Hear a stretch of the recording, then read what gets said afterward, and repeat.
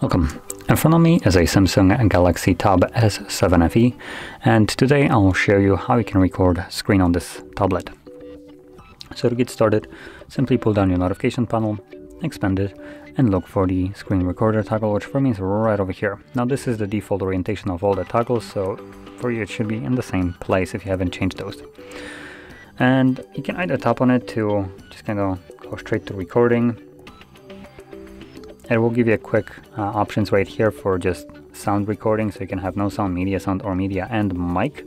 Though if you're planning to use the last one, I do urge you to use headphones, because the tablet will record the internal sound, so media sound, internally without actually, so you could basically mute the device and it will still record the sounds.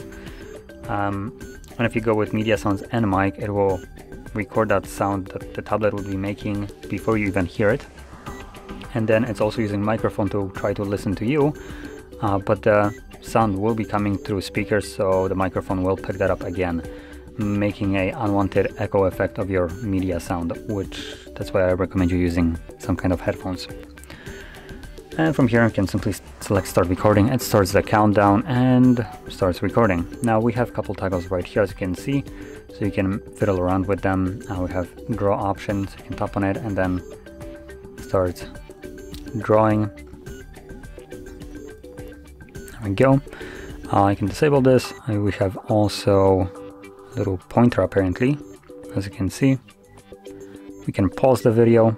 So right now it's just in a pause state. So I can simply from here navigate to some kind of application. As an example, let's say right here. And I can start recording it again, and this will literally jump from the first page to the settings without any kind of wait.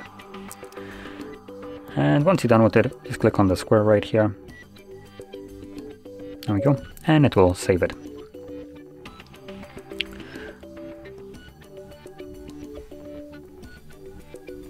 Now additionally, as you can see, when you hold the toggle, it will take you to this simplified settings right here.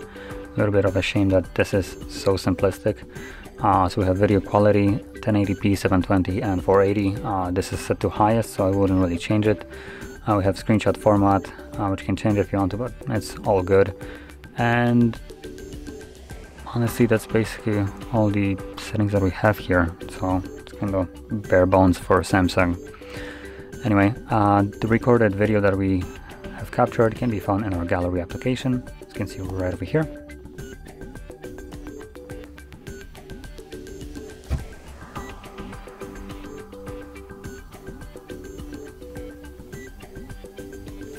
Now I did have it set to record only the media sound, so the sound that the tablet would make, but because I wasn't playing anything in the background on the device, it's just kind of silent. As you can see, there was a jump from the pausing to starting record again. So anyway, that is how you record your screen on this tablet, and if you found this very helpful, don't forget to hit like, subscribe, and thanks for watching.